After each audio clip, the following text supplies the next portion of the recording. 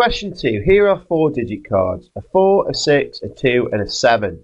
It says use all 4-digit cards, so you've got to use them all to make this sum correct. So we've got a 2-digit number plus another 2-digit number equals 100. Now we could just do it by trial and error and we'd probably be able to get an answer. But a better way of thinking about this is that in the units column of the answer, it's a 0. Now how are we going to make that 0? Well, we'd either have to have 0 add 0 making 0, but we don't have any zeros up here, so it can't be that. But the next thing that it could be would be 10. So the 2 units digits in the question would have to make 10, and then you'd get your 0. So is there anything that makes 10?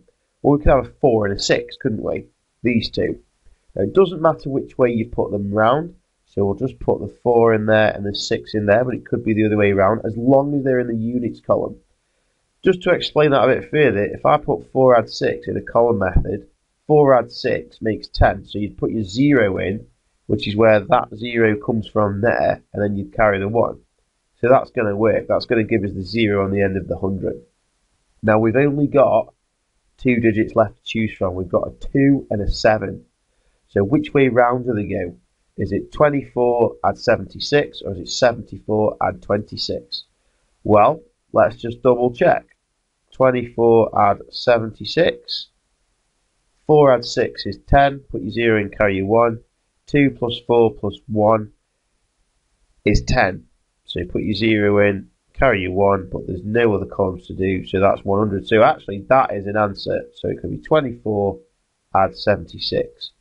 If you do want to try it the other way around, let's just double check, see if that works. 74 add 26. 4 and 6 is still 10. 7 add 2 is still 9, plus the 1 is 10. So we've ended up with 100 again.